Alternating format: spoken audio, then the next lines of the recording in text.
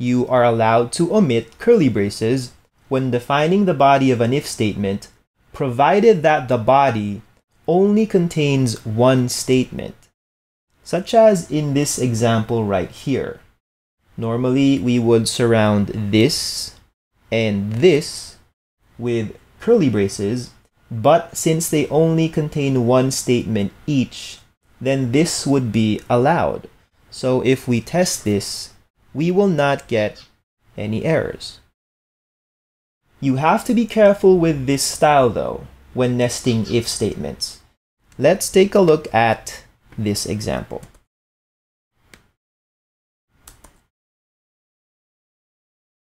This is allowed because an entire block is considered as one statement. So we don't need to put curly braces around it. My intention here is to nest this if statement here inside this one that says num is greater than 0. And then this else clause is supposed to be connected to this outer if statement.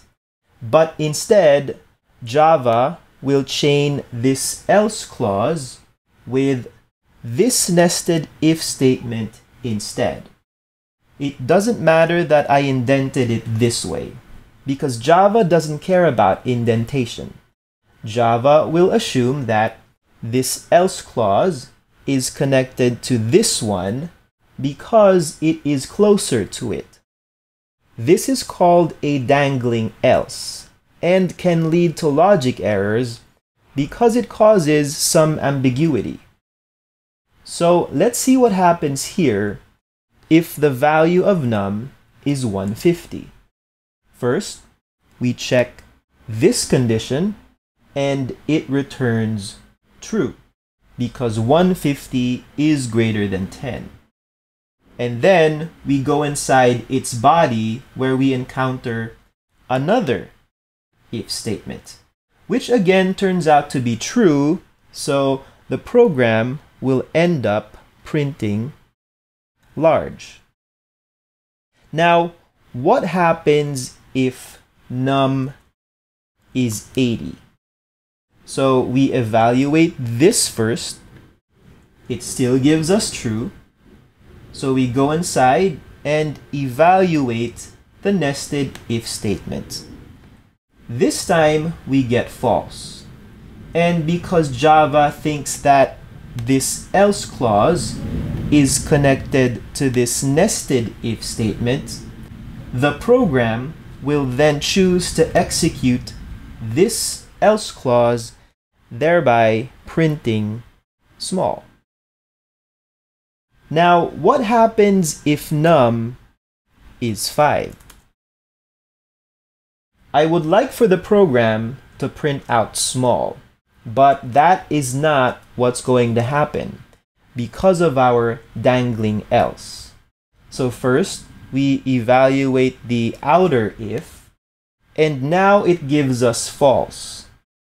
But then, this else clause is not connected to this outer one. It's connected to this nested if statement instead. And because this outer condition returns false, we don't even go inside its body anymore. So we will just skip this entire thing and we end up printing nothing. If we wanted to make sure that this else clause connects to this outer if statement, then we'll have to use curly braces.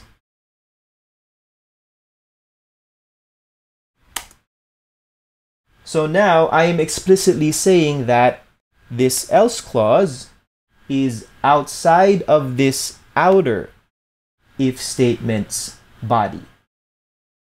So it doesn't connect to the nested if statement inside it.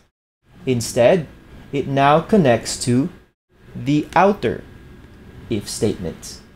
So now this returns false because 5 is not greater than 10, and because it's false, we end up executing the else clause attached to it, so the program prints out small.